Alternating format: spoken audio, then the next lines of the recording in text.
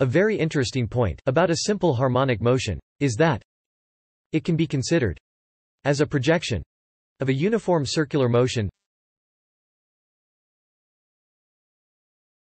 that is, a uniform circular motion, when viewed sideways, is a simple harmonic motion. We can also consider a simple harmonic motion to be a shadow of a uniform circular motion.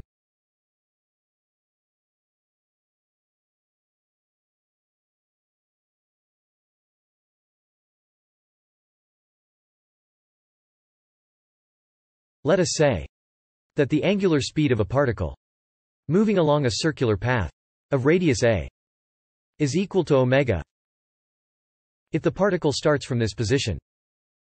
Then after time t, its angular displacement will be equal to omega t, and this distance x will be equal to a sine omega t, which is in fact the equation of an SHM.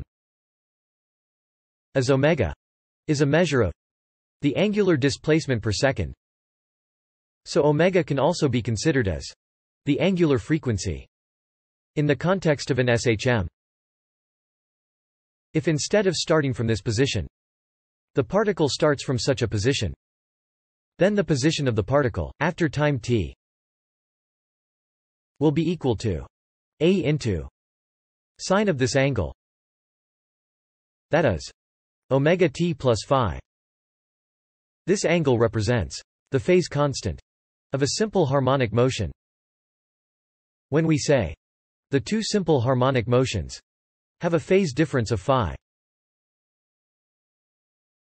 this means that their corresponding circular motions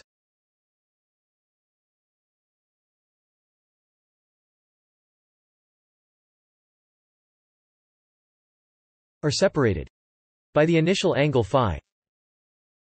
For the phase difference of pi by 2, the situation is as shown.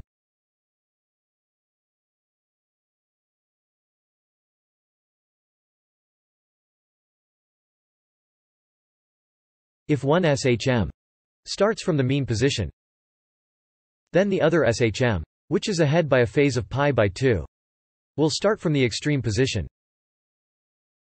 That is, if this SHM follows the sine function,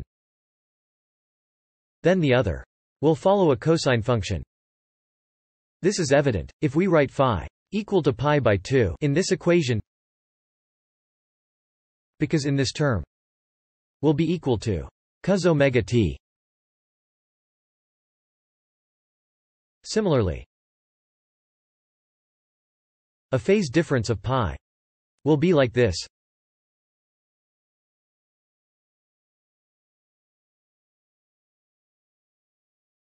In general, the graph of an SHM that is ahead by a phase phi can be obtained by shifting this graph towards left